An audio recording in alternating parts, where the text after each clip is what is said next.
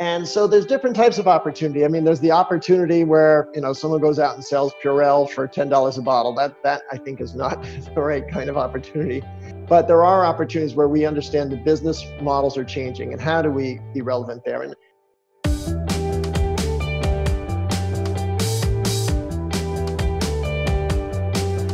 thanks so much, Ron, and for having me. And once again, glad to be part of this community and stay connected to everybody. And as Ron said, I wanted to share a few thoughts around innovation. This is a moment of, it's a moment of crisis, and I wanted to share some thoughts on that first and why this is the right time to think about innovation as well.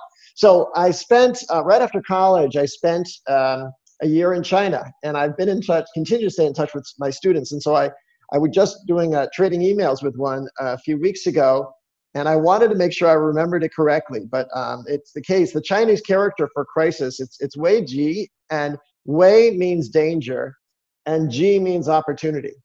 And those two elements form the word for crisis. And you think about it, obviously there's real danger to this crisis. There's a health risk, there's an economic risk, there's business viability risk, but there is also opportunity. And so there's different types of opportunity. I mean, there's the opportunity where, someone goes out and sells Purell for $10 a bottle. That I think is not the right kind of opportunity to be pursuing. But there are opportunities where we understand that business models are changing, and how do we be relevant there? And also to think about what the world looks like after this. And I think there are some things, at least I hope and believe things will be a little different. So one of them is facts. I think, there has been quite a bit of confusion, especially when the beginning of this crisis started. And rather than be a reliance on speculation, I think facts and expertise will matter even more than they have in the past. I think another implication of where we are right now is the sense of connectedness, that one thing that can happen on the other side of the world has the potential to impact us. And so having a better sense and appreciation that our actions matter. Wherever they are, they matter, and they can have global implications. I think another thing that I hope and believe will happen as a result of this is a humble respect for nature, the understanding that we aren't in control. No matter how much we may think we're in control of everything, we're not. And nature and science are going to do what they do, and we have to have a measure of humility and respect for that. As I mentioned, opportunities will be out there, and we have to think about how our industry is transformed. Whatever it is, they're not going back to the new normal. And I'm most mindful, and I'll talk a bit about restaurants, because or even real estate for that matter, a lot of those pre-existing models will not be the same once we get back to business. So as I said, I want to talk today about innovation. And so I'm going to share with you a framework. This is something that I've brought to all of the different business opportunities. And I'm going to try to go relatively quickly, because I want to, mostly throw out a bunch of ideas and let them sort of try to spur some thinking. And then hopefully we'll have time at the end for comments and questions. But I want to share with you a framework, and I'm going to talk about 10 different ideas that I've been part of. Not all of them I've been the CEO, but a lot of them I've been a key driver in. And this is how I'll present it. I'll first talk about an insight about what's wrong with a category, something that's missing. I'll share a macro trend that helps create a tailwind, special forces. And then the key for all of these innovations is there has to be some element or a twist, some different take on it that allows the concept to break through. Because there's lots of ideas out there, but it's only when there's an extra element, something special, that allows the idea to come to fruition and thrive in the marketplace. And so I'll now take you through 10 of the innovations. The one that I've certainly been, best known for is an insight around the bottled beverage market. So going back to 1998, the market was oversweetened. There was all bottled teas were super sweet. There was concerns that people had about what they were putting in their body. And we also learned that people don't trust beverage companies to tell the truth. There was just so much hype. And so that led to honesty. And so as a result, we said, okay, well, let's bring a product out that addresses health and wellness by being lower calorie. Let's address concerns people have about what they're putting in their body by, thinking about environmental consciousness, in this case, organic. And then let's really do honest, authentic marketing. Let's not make any claims that we can't back up. Let's emphasize connecting with people through sampling and being active on the streets and in the stores where people can see us.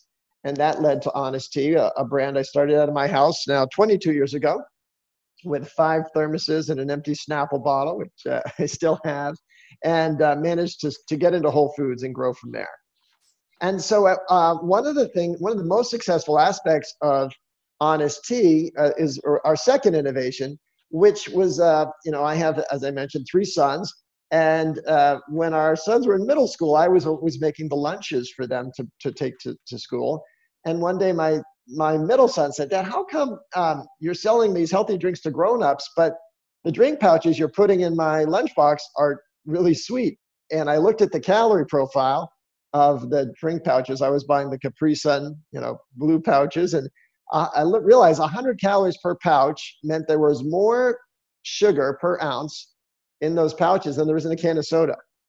And then I looked at the ingredients. The main ingredient is high fructose corn syrup, and I realized, boy, here I am, this health conscious father buying these products for my son, and if that's what I'm doing, a lot of them are. And I looked at the market further, and I realized people are just buying on price.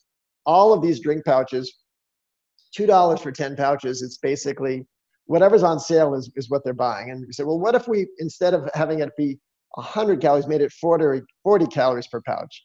And instead of high fructose corn syrup, we put only organic ingredients in.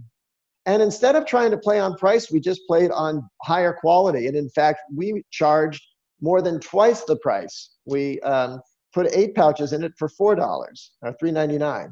And the product we brought to market was Honest Kids, which today is now sold in over 100,000 outlets in McDonald's, Wendy's, Chick-fil-A, Subway, as well as retail locations. And in fact, is larger than Honest Tea in terms of its sales volume. So a fun innovation we were able to bring to life. And as I started to gain that insight into what was happening in the kids market, a woman approached me who she had gone to a talk there where John Mackey, the CEO of Whole Foods, was speaking, and she says, "I've got an idea for organic baby food." And through a series of introductions, she was put in touch with me by the folks at Whole Foods, and she says, "I've got an idea for baby food, and I'd love to get your guidance on it." And I became the first board member of this company. And the insight was parents are. So what I learned from Honest Kids is parents will spend more on their kids if it's a high quality product. There was a perception that baby foods aren't fresh. They are, you see those dark colors in the glass jars, and those products, parents want to buy fresher. Parents also had concerns about sourcing. They didn't know where the product was coming from. And then the glass jars just weren't convenient. So she said, well, what if we find a way to make baby food that's non-pasteurized, that has fresh colors? It could make it organic so that they know the sourcing is clean. And the first solution was to make it into frozen. So this company is called Happy Baby. And we launched frozen baby food. And you can see they're almost like ice cubes sold in the frozen case, and very bright colors. Because, of course, freezing is non-pasteurized. When you cook the food, you freeze it, and it's safe because it's been frozen, but there's no pasteurization. So that on its own wasn't enough. It was when we converted the product to pouches that the whole market transformed. And so Happy Baby was the first organic baby food company to sell product in pouches. And if you look now at a baby food shelf, you'll see over 80% of that shelf is now sold in pouches. So the interesting aspect of this innovation, okay, organic was interesting, non-pasteurized was interesting, but it was the packaging that actually transformed the opportunity. The next innovation was, as I started growing Honest Tea, I was thinking about the fact that we were living in this very sort of eco-conscious community, but we were seeing growth happen in such a fast way, there wasn't really a strategy to it. And so I recognized people would want to lead greener, more environmentally friendly lives. They just needed more guidance. I also noticed there was just no support for entrepreneurs. I had, when I launched Honest Tea, the only aspect of Bethesda that, sort of I was able to utilize was the post office box. Otherwise, there was no support. My first office, location was the PO box down on Wisconsin Avenue. And so I thought, well, what if we tried to connect and guide this community around environmental consciousness? We could, as a start, install recycling bins and find other ways to inspire and create daily green living.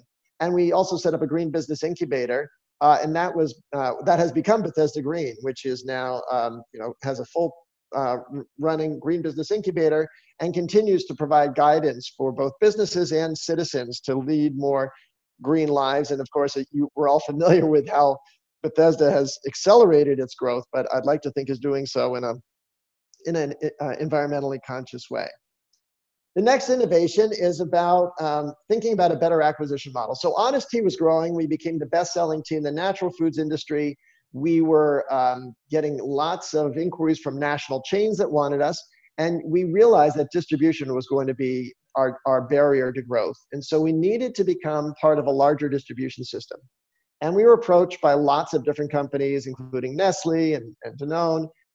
And we ended up partnering with Coca-Cola. But as we started to talk with them, I said, we can't just have this be a case where Coca-Cola buys the business, because we've seen so many mergers that kill and dilute brands, especially entrepreneurial brands.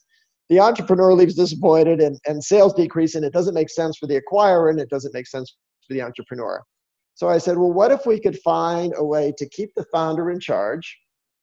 If we could, instead of making this a full acquisition, make it a staged acquisition. So first, Coca-Cola buys 43% of Honest Tea, and then later buys 95% of Honest Tea, but we keep the brand based in Bethesda. And so that's what we did together with Honest Tea and Coca-Cola. And they made their first investment in 2008. They bought the brand in 2011.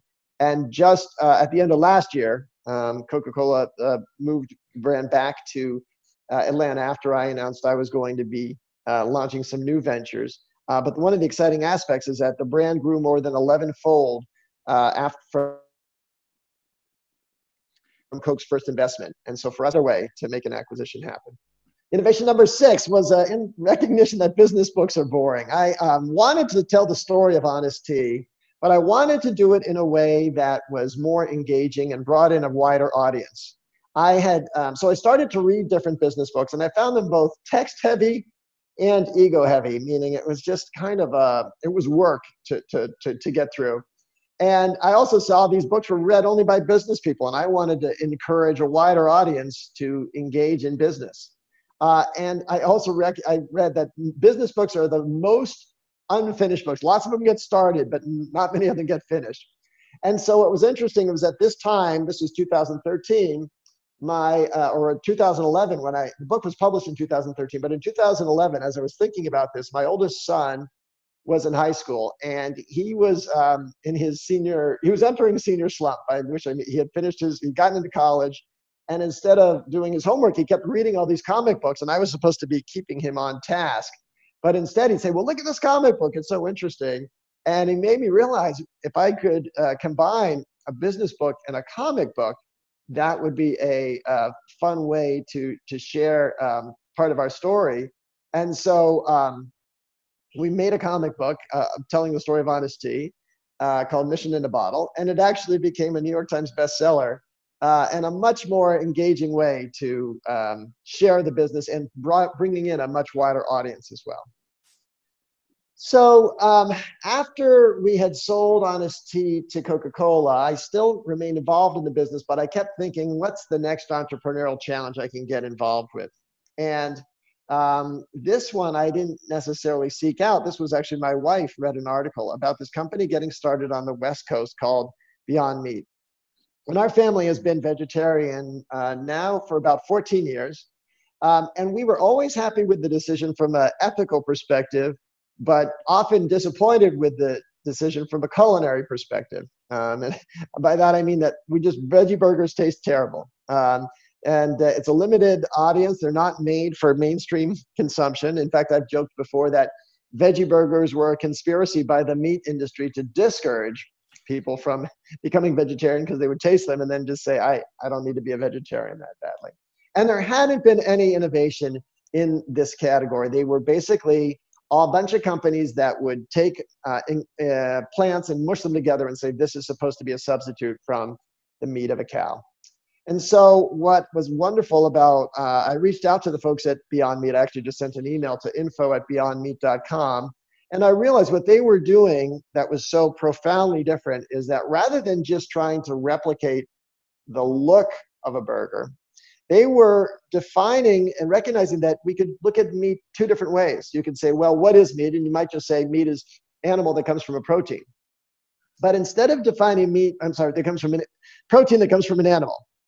But instead of defining meat by its origin, what if you define it by its composition? And what I mean by that is to say, well, meat is really an assemble of amino acids that form the proteins, lipids that form the fats, 70% water, and then some trace minerals and carbohydrates. Well, if that's your definition of meat, then it's just a scientific equation to replicate it. And if you work at it with enough science and enough rigor, you can replicate the taste and texture of meat. And then, we developed a product that was really a breakthrough product. And then when we understood that only vegetarians were buying veggie burgers, we said, well, let's merchandise these products in the meat section. And of course, in order to gain that access, we had to have a product that was good enough where a buyer would accept it there. And then let's go after every category of meat. Let's build a whole suite of products. And that's what has become Beyond Meat. And as you know now, is carried in really almost every grocery store in the country and numerous fast food chains as well. So then, as we talked about, it led me to think about a different restaurant model. So what we saw is people are buying plant protein in restaurants. There's interest in it, but there's no pure play. There's, you could get and it's wonderful. You can go to Dunkin' Donuts and get the Beyond Breakfast sausage patty. You can go to Carl's Jr. and get the Carl's famous Beyond Star Burger. And so there are options available, but there's no one selling only plant-based products.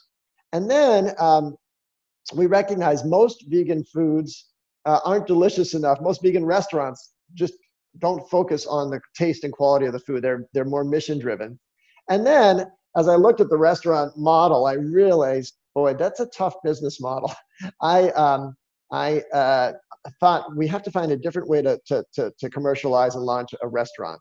So I said, okay, let's start a restaurant that is entirely plant-based, but instead of just saying we're saving the earth, let's find a partner. In this case, Spike Mendelsohn, who's a DC-based chef. He won the first season of Top Chef, and I had been on a panel with him and shared some burgers, which he thought were delicious, and said, let's launch a restaurant. And we actually had lunch in Bethesda. We walked around downtown Bethesda. And as I walked around, I saw, all these for lease signs up of these restaurants. So on the one hand, well, there's space available, but it also made me think, boy, this restaurant idea of paying a fixed lease for a restaurant, whether it does well or not, is a tough business model. And so I said, Spike, I love the idea, but rather than us go and set up our own building and do the build out, what if we approach Whole Foods and we say, let us locate this restaurant inside of Whole Foods. And so then Whole Foods shares in both the lease burden as well as the build out. And we already have a pre-selected audience because we know that Whole Foods is the top retailer for Beyond Meat and those types of products. And so that's the model we set up that you saw run at Silver Spring. And the Silver Spring store has been successful enough that we just launched a new store in DC in South Capitol, their store there. And it is one of the few new restaurants that has emerged. And we call the restaurant Plant Burger. And you can look at that logo and you could see the word plant or planet or plenty. And you look at the logo, you might see a planet, you might see a burger, or you might see both. And it's been really fun to see that restaurant come to life. One of the really neat elements of the restaurant is that both my wife and son were actually involved in the business before I could. Because of my relationship with Coca-Cola and Beyond Meat, I was not able to be an active partner. And so they led the charge for this. But as I saw them having so much fun and seeing so many great results, I wanted to get involved.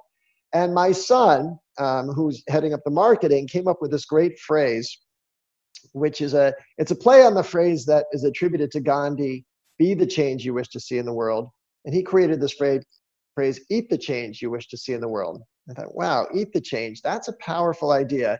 And it led me to a next insight, which is around how do we connect our diets to climate change? And as I looked at the landscape of food, I've seen the rise of snacking, as people are moving into cities, as people aren't having 3 meals the way they used to. That's a solid trend. But another real trend is this phenomenon of eco-anxiety, this fear that the climate is changing and people feel powerless to address it. They don't have the information, they don't have the resources, and they don't think they have the ability to do anything about it. And then the last element is the growth of plant-based diets, which is something I've talked about, and certainly we've seen happen. So how do we connect those to an opportunity? Well, what if we created nutrient-dense, tasty food that could inform and empower consumers around the impact those foods have on the climate, and we could make planet-friendly foods accessible and affordable. Often there are good, wholesome foods there, but they're not marketed well, they're not branded well. And so we are putting together plans to launch a brand called Eat the Change, which will be focused on empowering consumers to give them the options to both lead healthier lives, but healthier for themselves and healthier for the planet as well. Now, you asked, Ron, what are some of the challenges? Obviously, given what's happening now, this is not the right time to launch a consumer brand. Every retailer in the country is focused on survival, keeping the shelves stocked. And so there aren't new products going onto shelves at this time. But of course, that will change. Maybe it's going to be 3 or 4 months from now. But right now, we're putting together the plans to launch this brand and expect it to come out, obviously, second half of this year. And yet at the same time, while I realize there's an opportunity for this to happen in the future, my wife and I said, well, there is an opportunity to do something now right away. And so we have launched a nonprofit effort to connect people's diets to climate change. So it's, once again, building on eco-anxiety, the recognition that people lack information and options, and also that people don't have a sense of shared stake in what they can do. So we said, well, let's make sure people have information. Let's provide them with the empowerment, and let's create a sense of community. And so just this month, we launched something called Eat the Change Impact Grants. And we are we have launched a grants program, which is people are submitting applications now. We've already received quite a few applications for nonprofits that are going to be focused on connecting consumers to the fact that their diets have an impact on climate. And we're going to be giving away $1 million over the next 3 years to organizations focused on that particular area of impact. And so, from our point of view, the business may wait, but the nonprofit part of it doesn't have to wait.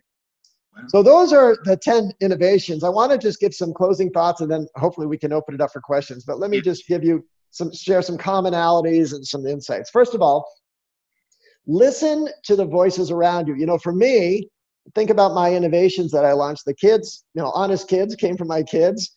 Eat the Change came from my son. And always within that, not just kids, but I'd say consumers as well. Listen to the consumer. Listen to what the consumer says. And in order to do that, you have to be connected to your consumer. But listen also to activists. Think about what they're saying, because anytime an activist is taking a cause up against a company, to me, it actually highlights a market inefficiency.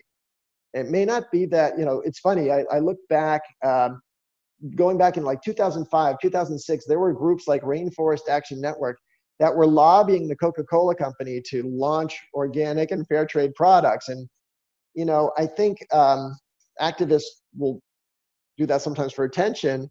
And I think, boy, they didn't succeed. Those calls fell on deaf ears. But you could say I was an activist that got the Coca-Cola company to carry organic and fair trade products. And I did it by using a marketplace solution. So listen to those types of voices. I think another thing that's critical is let your values be your compass and guardrails. So not just think about where the world is headed, but think about where you would like to see it headed.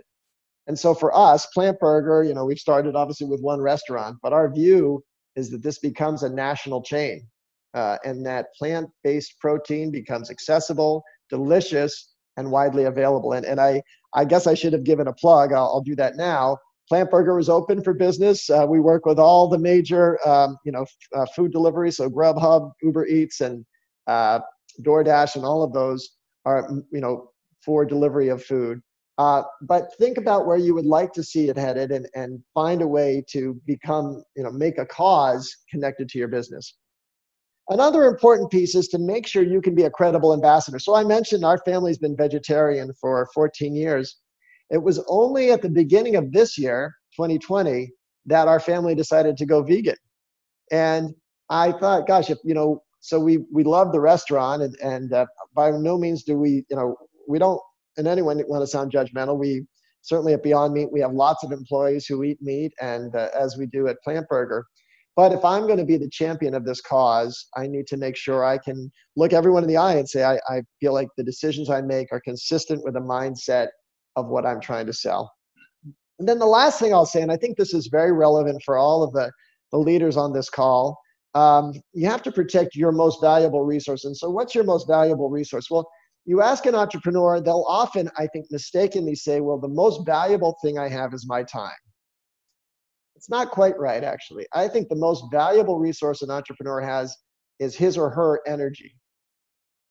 Because you can work 20 hours, but it won't all be good hours. It's what you bring to your business. And so I think the best way to protect that resource is by making sure you're doing enough self-care. And that's whether that's exercise or being outside or being with your family, whatever it is that makes you whole. And so sometimes it may feel selfish to go for a run or to go for a walk, with a family, but it actually is selfless, because if you're taking care of yourself, if you're making sure you have that energy to bring to the business, that is what will drive the rest of the team. People take cues from the leader. And if they see a leader walk in and exhausted and depressed, that will be the mood and the tone that you set for your organization. If they see you energized, excited about what you're doing, committed to the work and passionate about the work, that will be the mood and the tone. And even as we speak online here, and you can, there's this joke that people are buying lots of shirts and not a lot of pants because they're wearing sneakers or whatever it is. You can still communicate the right energy and the wrong energy. And my own little calculation is, if I have a choice between an hour of exercise or an hour of sleep, I'm always going to err on the side of exercise, because the exercise I get will help make sure I get better sleep. It's that's a critical piece, and I want to encourage you all to make sure you're taking care of yourselves during what is obviously a time where there is stress. And so with that, Ron, those are the slides, but happy to open it up for discussion or questions.